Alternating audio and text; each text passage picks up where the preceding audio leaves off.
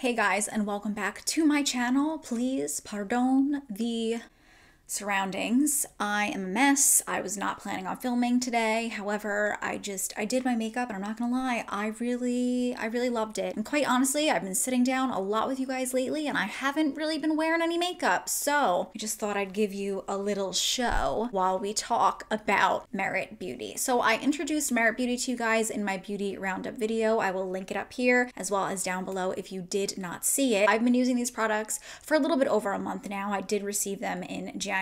I have a lot to say, so grab a snack, grab a drink. If you're new here, hi, welcome. My name is Fortune. I love beauty products. I am a girly girl to the T. I've always loved jewelry. I love fashion. I love makeup. And now I am just slowly but surely becoming a handbag addict. So that's where I'm at in my life. I would love it if you would subscribe to my channel, check out some other videos, get a feel for me, and if you jive with me, then subscribe, click the bell next to it. This way you get a notification every time I'm uploading a new video here on my channel. And with that being said, let's go and hop into my Merit review video. I just woke up like literally 10 minutes ago, got a package from Merit, and yes, I'm still in my stars above pajamas, best pajamas out there. But I just quickly threw some of the Merit products on this half of my face. Can you see like the subtle difference of this half, but just how pretty? And honestly, what got me the most is the mascara. Look at this mascara. I didn't even curl my lashes, and look at how nice it is. Put a little bit of blush on, and then I used a different shade blush to just put a little bit of bronze up here. I used their like skin perfecting. It's not really a concealer, it's not a foundation, but it kind of reminds me of like a thicker concealer underneath my eye. And like, can you see just how that's like my eye, but better? I put a little bit around my mouth too. It covered up a little bit of the redness, but oh my God. And I have never in my life used a more natural brow gel. It didn't clump, it didn't get all over my skin. First impression, I'm so impressed. Okay, I probably should have said this in the intro, but this video is not sponsored. However, I do have a link with Merit. I will put it down below. If there is anything in this video that you are interested in buying, I just ask that you go ahead and copy and paste the link from below. I'm just gonna get a little bit of a commission, so no, Merit is not paying me to give you guys a glowing review of their products. I am going to be totally honest. Like, I would never sit here and tell you guys that I like something if I don't, because I have integrity. And I know that a lot of you, in fact, buy the things that I recommend. So I would never, ever tell you to buy something that I wouldn't tell my best friend to buy. I'm just gonna tell you how it is, even if it hurts your feelings sometimes, okay? And we can disagree. I welcome disagreements. So if you have tried any of these Merit products and you feel differently than me, do be sure to let us all know in the comments down below, because knowledge is power. And not all of us have the same skin type, not all of us have the same makeup taste. Merit, if you know nothing about them, I will tell you a little bit from their website. They have a beautiful website. I highly recommend going and checking it out. It's so nice, so clean, so fresh. It just like makes me feel calm, gives my anxiety a hint of relaxation for some reason. I don't know. The antidote to the oversaturated worlds of beauty. Their whole like shtick is that they believe in natural makeup, create products that are safe for the body, the skin, and the planet, which I love. They're EU approved, they're Sephora clean compliant, vegan, cruelty free, certified by Leaping Bunny, and they aim to eliminate as much virgin plastic as possible from their products, operations, and shipment packaging. Let's talk about these first, because these were very confusing for me, okay? And it took me a hot minute to figure out how to use them. It's literally called the Minimalist, not a foundation or concealer, but it'll replace both in your makeup kit. Now, I can stand behind that. I think that this really will. However, I think you need to have a certain type of skin in place of all over coverage so you can make small edits only where you need them. So this is like correcting. You're not smothering this all over your face, which makes sense because the applicator is very tiny. And this is something packaging wise that personally annoys me, and you know I'm gonna talk about it. But the packaging is really nice. You will notice down here though that this one started peeling. I don't know, like the gray is on a white component obviously, and I think it started chipping. That's really the word I should say. In my bag, I guess, because I do bring this to and from work, so I commute an hour and a half. It's strenuous on me, okay? So I'll allow it to be strenuous on my makeup products. This describes me actually perfectly to a T while commuting to and from my job. Like irritated and just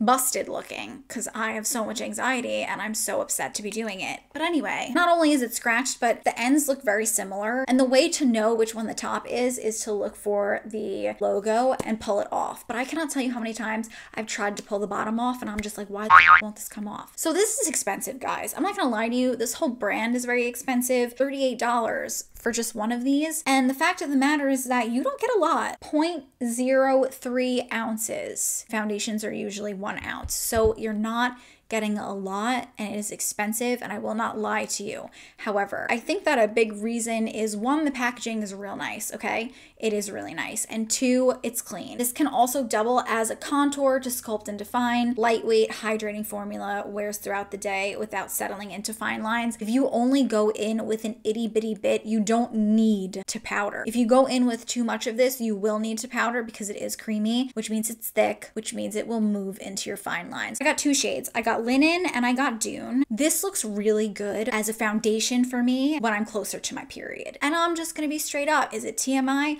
I don't know, but if you've seen my videos before, like, I don't stray from speaking about the womanly cycle, you know, because it's reality and it plays a big role in my everyday life and any other woman's everyday life. Normally, how I classify my skin, especially in the winter, is I'm very dry. I have textured skin in the sense that I get bumps from how dry my skin is and I get flaky skin. The week leading up to my period, when my body is producing more oil and my skin is just more oily, this looks great as a foundation. When I am dry and just dehydrated from the inside out, it doesn't go well on my skin. And like, I have very textured skin around my mouth. This is where I am the driest personally. So when I'm dry, you can just see that dry skin. I will say though, like, throughout the day, it does melt into your skin a little bit more. I wish it was a little bit more emollient. I did not use this as a contour because I did not purchase a contour shade, but I don't think I would like this as a contour because it's not easy to blend. And like today I used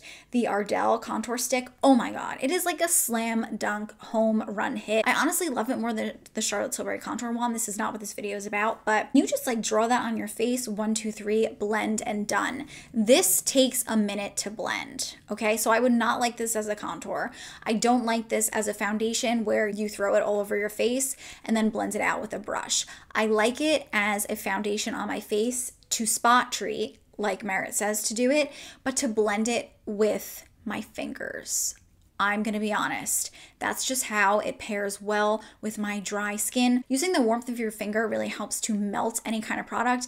And if you're someone that has dry skin, we tend to like thinner products because that shows less texture. It irritates the skin less because it lets the skin breathe. We don't like creamy, thick formulas because that prevents the skin from breathing. So this is a thick product, like I said. So thin it down with your finger and apply it to your face. If you're someone that has combination leaning oily skin, you will like this. I think you could draw all over your face with it, blend it out with a nice brush. I would not blend this out with a sponge. There's just not enough pigmentation to blend this out with a sponge. The sponge literally takes away any of the coverage on your skin. Brushes if you're oily, fingertips if you are dry. You can make this work. I really think that I will love this product in the summer when I'm just naturally a little bit more moist. And I love saying that word because I know that it drives people crazy. So I'm just gonna keep saying it. My favorite way to use this, what shade did I use? I used Linen. And what I did was I put a little bit of my NARS Creamy Concealer underneath my eyes. And I just wanted a little bit more extra coverage and a little bit more kind of like creamy texture because it is very hydrating, okay? Just, it doesn't look good over very textured skin. So my under eyes are doing really well right now, okay? But what I did today was I used my NARS Creamy Radiant Concealer underneath my eyes, and I only like to put a little bit of that. I try to put very little concealer underneath my eyes just because I do have fine lines and I tend to look older when I put too much concealer on. I know I have to practice Italian. My phone is reminding me. And then I took some of Linen and I pressed it just along the perimeter of my dark circles. And this just covered what the NARS concealer wasn't covering. My skin can be dry, but I have pretty well-behaved skin. I rarely break out, okay? Knock on wood. I do have things to cover, but I am definitely someone that can get away with spot covering. So if you're someone that just has issues with your face, and I'm not trying to be mean when I say that, but if you're someone that's got a lot of acne and you want to cover it, I don't think this is it. sis, I don't think this is it. The Flush Balm Cheek Color, I got 2 shades, Beverly Hills and Terracotta. Terracotta is not a good blush shade for me, but this is a bronzer shade for me. I don't love it as a bronzer, I'm gonna be honest. I do find that this is more emollient than the complexion perfectors. That's just what I'm gonna call them. Sometimes this did get splotchy blotchy. Granted, guys, when I wore this makeup, I was going to work and I had this makeup on for like 10 hours. So it would be really great for the first 6-7 hours, but then once the 8-hour mark hit, like things start to fade. And that's not like saying anything negative about this brand or the products. That's just how makeup is, especially creamy products. They don't last as long. This was really nice as bronzer. Was it my favorite? No. This will leave your skin dewy. It will leave your skin gleamy. This is a great work makeup. This makeup is just great for every day, okay? Just when you want to look natural and beautiful and know that you're using clean products, that's what this is for. I really love this blush shade. This is in Beverly Hills. It is freaking beautiful, and I cannot tell you how many people have asked me what blush shade it is since rotating this into my everyday rotation. It was hard in the beginning to let go of my Tower 28 Happy Hour because I just love her so much. Do I love Tower 28 more than this? Yes, I do, but this is really nice and I like the packaging. At first, what I did was I would go in and just draw this onto my cheeks, but I found that using my amazing little blush, cream blush brush, I love her so much, don't ask me what this is, it's so old and I can't find what the hell it's called. It's from Crown and I went online and tried to find one similar. I think they discontinued it, don't hate me. But just take a dome brush like this and pick it up from the, I'm actually wearing this blush today, so I could just put on more. But I pick it up from the packaging and then I stamp it in. This is so nice. It looks so nice, guys. Like my cheek is so beautiful. Like look at that gleam. I love this. I also use the highlighter that we're going to talk about in just a second, but I genuinely think that the best way to use this is to pick it up with a brush like this, pat it onto your skin. If you do put it on your cheeks, I think the best way to blend that is honestly with your fingers. I really like this. I would definitely buy Beverly Hills again. I would definitely try other colors. I just don't know if I would continue to use Terracotta as a bronzer shade, but I will definitely come back to that in the summer again when my skin's a little bit more oily and just better. I think the highlight is the biggest ripoff, and I know that sounds really mean. Is it beautiful? Yes. Am I wearing it today? Yes. It's nice, okay? I put it up here. I put it on the top of my nose. I put it on my Cupid's bow. It's freaking beautiful. A dewy natural highlighter is in, and that is exactly what this is. But this is the Day Glow Highlighting Balm. This is $30. I received the shade Kava. It comes in 2 shades. It looks really blinding on my hand right here, but it blends down really naturally, like it melts down really naturally. You can go ahead and use this on your face directly from the tube, but for me and my dry skin, that picked up texture, especially in between my brows. I always pop a little bit of highlighter here, and on days where my skin was really dry and I took this and I went in like this, no. It didn't matter if I blended it out with a brush, with my finger, that's not gonna work for me. If you have more oilier skin type than I do, I think you can totally do this. This was nice for the Cupid's bow really quick because my skin is not really anything there, to be honest. So I would just draw this on. That was really nice. But for my cheeks today and how to just get this to work for me, take it on my finger like I would do with the complexion perfector and press it into my skin. That is literally what I did today. This is melty, very melty. Like the formulation of this is so beautiful. Like I wish you could just feel how like melty and delicious this is. It looks more natural. It doesn't pick up any texture. There is no texture there. It feels really creamy. It feels really hydrating. So I really love it. And I'm happy that I have it in my kit. The Ciate Dewy Stick that I've talked about several times here on my channel is $24. Is it that much cheaper? No. Is that one clean? No. So I understand splurging $30 for this, but you know, if you want to save $6 and get the same exact thing, no offense Merit, then Ciate Dewy Sticks is where it's at. This is really nice though, and I do love this packaging. I really freaking love this mascara, and I am shooketh that this mascara is clean because, guys, finding a clean mascara that looks beautiful and like elongates the lashes and gives you just the right amount of volume and doesn't leave you looking clumpy. Like that in a clean formula is extremely hard to find. Typical kind of mascara price. Like, is it expensive? Yes. Is it in the range of every other effing mascara nowadays? Yes.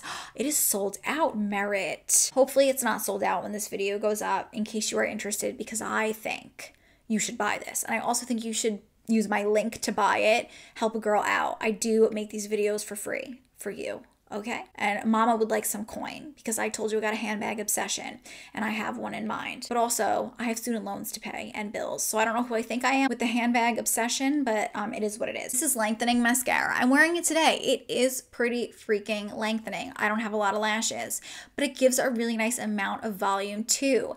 And at first I didn't like her, and I'm going to tell you why. It tints. What kind of accent is that? It tints, lengthens, lifts, no smudging ever. It doesn't smudge. The packaging is luxe. It really, I don't know why, it gives me like Hourglass vibes. Anyone else? Basic, like standard wand. This looks like every Maybelline wand mascara I ever owned. It's scented. I really like the Ciate, and it's kind of ironic though that I'm saying another Ciate product that this brand reminds me of, because I don't know, are we maybe catching on to something? Maybe.